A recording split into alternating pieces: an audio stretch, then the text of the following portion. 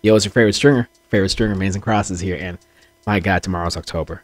Can you believe it? We're what, 15 episode or plus in.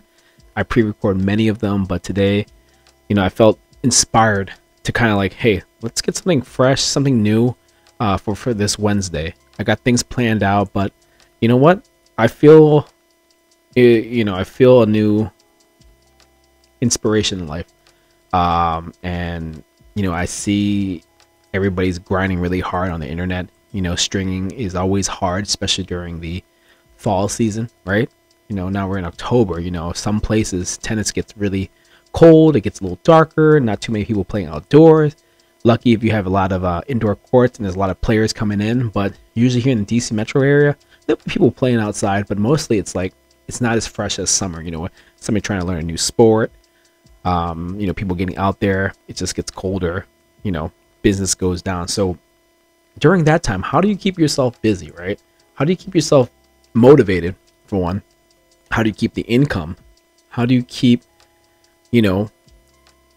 increasing your revenue or increasing your clientele? And this is a great time if you can add promotions, if you can do things that you haven't done during the summertime because you've been busy, right? Everybody's been saying, hey, I'm too busy, feeding the balls to the clients. I'm too busy stringing. I'm too busy this, that, and the third.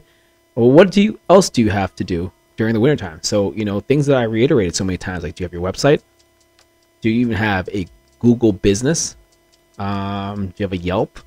Have you claimed any of your sites? Things like that.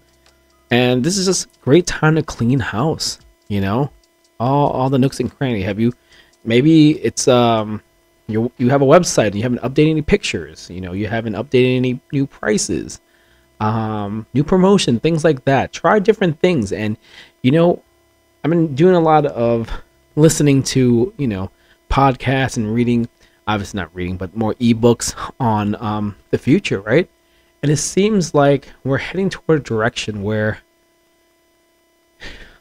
automated things that doesn't need that middle management is going to go straight to the end user. And what I mean by that is like, hey, we don't need any more, mid-level managers, right? If you run a stringing company, you might not need the middleman. You can go straight to the source where you can directly contact Wilson. You can directly contact Solinco. The internet's in your hand. You're just an email away, and it doesn't hurt. Maybe you've been buying reels off of friends, people on forums, eBay. If you're thinking about having a serious business, right, start cold emailing some of these companies. And who doesn't like money, right?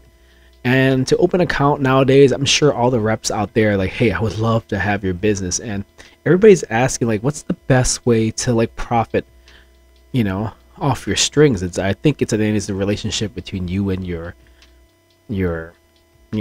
maybe your rep, maybe a website that you go to. You want the maximum return, in your strings and of course your service. If you're selling overgrip, things like that, you gotta look at that. So what I mean was hey, cold call Solinco, cold call Wilson's, some other blah blah. You never know. Maybe certain areas rep are more lenient and they change all the time, so you never know. It's like, hey, do you have the rep for Northern Virginia, things like that? Who's that, right? You contact them, say, hey, I'm starting my business, I would like to make at least an order of like $1,000. What's your minimum? And they'll be like, okay, here's $2,000-3,000, and if that's feasible, then great. But usually they'll give you a better deal. Maybe they'll be like, hey, if you buy 3 reels, I'll give you 1 free, and that's a solid deal already. Maybe they'll give you a wholesale price, maybe different tier pricing. I don't know, right? I've been through it all. So that's how we first started out. I remember just cold calling a lot of companies, Diadem, Solinco, Wilson, and then things work out. They hear your name, you do good work, and they might want to work with you. And I think in this type of gig economy, peer-to-peer, P2P, business to peers probably, or business to community, why not, right? They need just as much help as we need them. So if we're like, hey, we're serious, we're trying to get a company going on here, I need a little help on the material, what can you do for me, right? And then from then you decide, okay, Wilson gave me this, Solinco gave me this, Yonex gave me this, whatever, right? What's the best price? And you go with that, right? Because you got to believe in your product. And I think that's one of the things that sells is, you know, you can have all the strings in the world, but if you never play with it, you never used it, you never felt it, you know, impacting a ball, how can you really respond for it, right? So, and I know as a stringer, you know, you're like, I can't play test everything, and you know, string is subjective, but you got to at least know something. And remember, going back to what I've said in other things, keep it simple, stupid, right? Keep it simple. Don't have too many inventories. Have enough inventories. First, when you start out, have enough where you can kind of learn all the products, and keep a tight product list, right? Keep it tight, because what's going to happen is you're going to have too many things, and you're going to kind of forget certain qualities on these type of strings, and you forget about, hey, you know, there's a many different technology, many different string types, names, brands, things like that. You just kind of get caught up in, you know, what's selling the most. So if you had Hyper G, you had Revolution, you have Outlast, and you have PTP, you have Polytour Air, whatever, you know, it's just, unless you know your products in and out, you know, that it's going to be really hard for you. So I would keep it simple, you know, just start off with a couple, you know, whatever that's best bang for your bucks, you know, get a couple, you know, synthetic gut, poly, multi, what else do you need, right? Keep it simple, and just start making money off of that, right? Get a reel, get a couple rackets in, maybe pay for the reel. The rest, kind of pocket, reinvest. Always reinvest into your business. This is not like the stock market. I want you to reinvest into your stringing business. All the money you made, things like that. Maybe you're saving for a new machine. Maybe this, that, and the third. I don't know, but I want all that money with the tennis. Obviously, should help out, you know, with your beer and your gasoline, things like that. That's fine. I know it's like everybody needs money nowadays, but if you can reinvest into your business, make it even better. You know, maybe those couple of strings pay for the website, maybe a couple of strings get some more grips, maybe some of these things get you, you know, advertisement on Google, things like that. I want you to invest in yourself, and I think that's the best way. I realize how to keep on recycling that money, because if I just took that profit of 20 bucks that I made from stringing, I go buy gas, and there we go.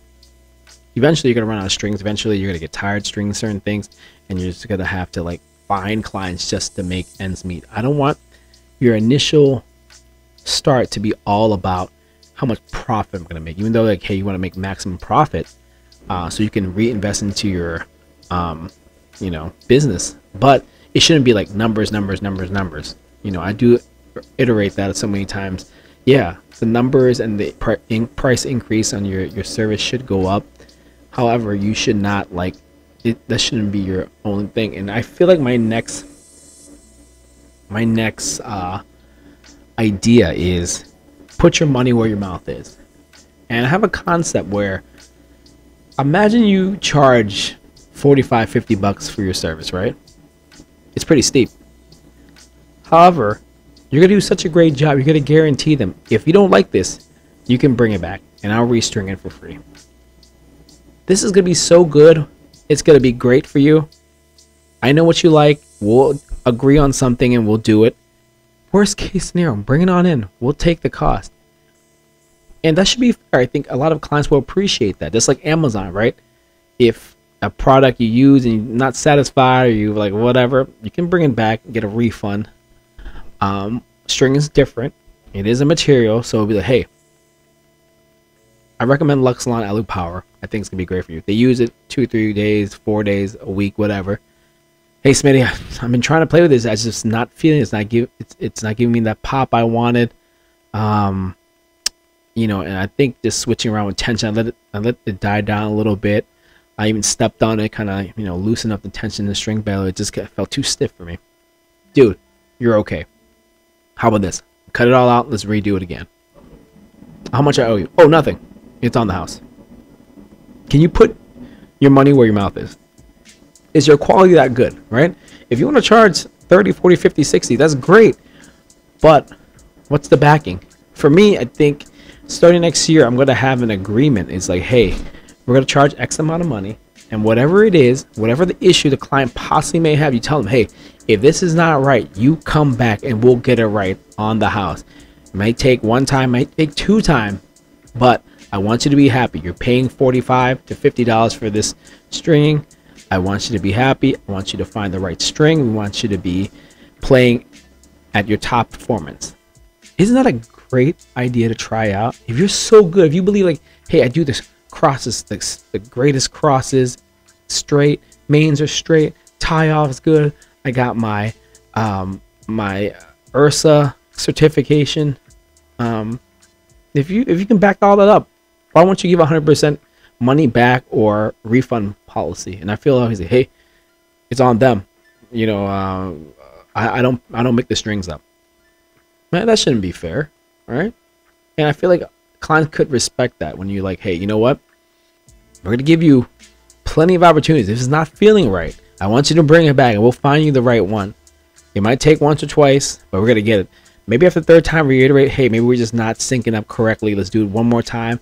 But after this, you know, I gotta, you know, charge you for that, something like that, you know. But that's gonna be my New Year thing. It's gonna be like, hey, we're gonna give you guarantee on every single string that comes out of our machines and out of mains and crosses. We're gonna charge this one time, and if you have any issues within the next, you know, 2 or 3 weeks, I want you to come back and we're gonna fix it immediately for you until you like it. Give me callback, give me feedback. I text my clients sometimes. I know they enjoyed it, so I would be like, hey, how's everything going? Oh, it worked out great. I won that match, whatever. But I think that's the future. That's the future of customer service. They're gonna appreciate that, and they're so used to it because they're used to what? Next day delivery by Amazon, right? They're used to, you know, free refunds or, you know, return if they're not happy, right? They're so accustomed to that. Everything's like, oh, I don't like it, I'm just gonna go to the Amazon store and just drop it off, or, you know, return. I think that's how we push in 2025, guys. I can't wait. We got like literally less than like 2-3 months, right? Well, I guess at this point it's 2 months, but I'm excited for the future, guys. And you know, this is just kind of an idea to give to you guys. This is what we do. This is what we do as Mains and Crafts. We consult people on how to kind of move amongst this space, because some people's like, hey, how do I get started? How do I get the best pricing? And that's the secret. That it's not a secret. It's like one of those openings that go cold call some of these clients. Get to your network. Do that networking. You're in forums. You're in all these group chats, things like that. Find out who had contact with these things. And worst case, even if you don't get the contract, find somebody that might have it. Don't, you know, I feel like a lot of people think is like, well, I'm going to do it my own way. I don't need anybody's help. That's dumb. You know, we live in a society where it's just so easy to contact and ask for help, and I feel like a lot of people go into this rabbit hole and just want to do it all alone and just like, I'm gonna be the man. I already did that. I don't want you guys to go on the same path. Like, I had to do everything by myself. Nobody was gonna give me a discount. Nobody's gonna give me a break. If I went to you know, this other competitor somewhere, it's like, hey, can you hook me up with some reels at a price? I'm starting my own business. I'll be like, are you crazy? Get out of the way. I'm trying to run a business. No. Everything right now is that it's peer-to-peer. It's, you know, the whole Uber, the ride share, things like that. Society's becoming more, I feel like, human. I feel like this social media, yes, this has so many bad things, but, you know, it brings us together across the world. And if somebody in your state cannot do it for you, maybe somebody in Texas, maybe somebody across the pond.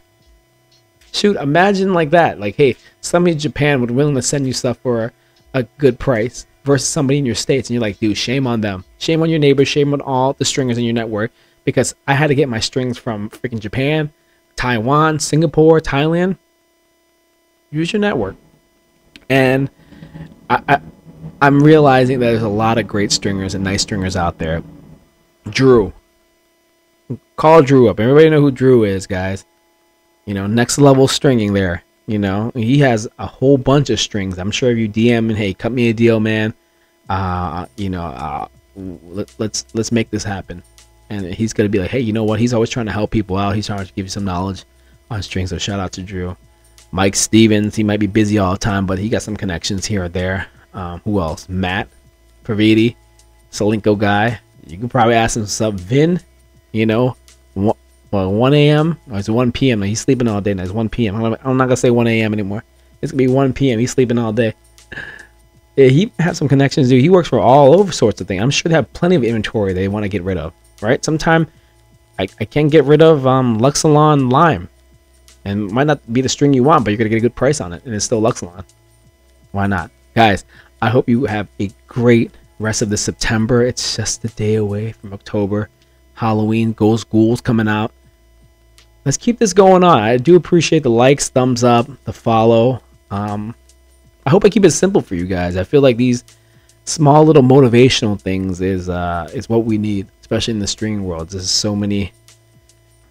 We're underappreciated, and we're overworked. There's not enough of us. So this is one of the way we can kind of get back, right? This is one of the way we can be like, hey, let's give an uppercut to some of these major brands who gives us no credit, right? It might pat you on the back, but at the end of the day, unless we're on Kellogg's box, unless we're on, the Grand Slam, freaking stadium walls, unless they show us all the time what we do, I feel like we're underappreciated, and I'm gonna still fight. As much as I'm tired, I'm still gonna do it. I felt like a lot of people, I walked, in their footsteps, and they probably burnt out just like I did. I seen many people that they had a great, Instagram. They had not Instagram. They had a great YouTube channel, and all of a sudden they're like, hey, moving on, doing some other stuff, because it's tiring. It's tiring motivating you guys, because we can't do it alone. This is one team, right? We got to help each other. That being said, guys, I hope you have a great night. Peace.